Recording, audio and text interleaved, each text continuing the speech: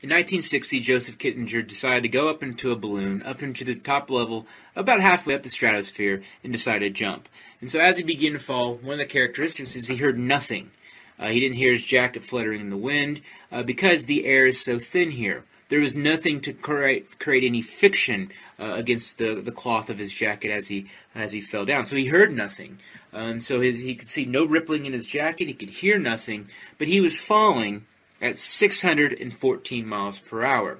But one of the things is because the air is denser, the closer you get to the surface, he actually started to slow down. And so he actually started to slow down to terminal velocity, whatever terminal velocity is, somewhere in the hundreds miles per hour. So naturally, before even throwing his parachute, he naturally slowed down just because the air is thicker here. Which I use this to emphasize the role as far as the density of air. The mass of the Earth's atmosphere is greater the closer you get to Earth's surface.